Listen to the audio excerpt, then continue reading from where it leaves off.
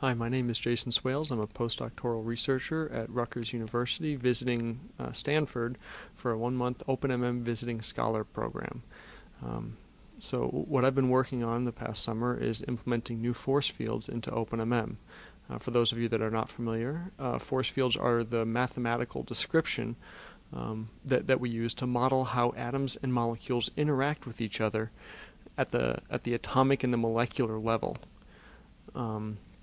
More specifically, what I've been working on is implementing the CHARM and newer versions of the AMBER force field so that they can be used directly in OpenMM.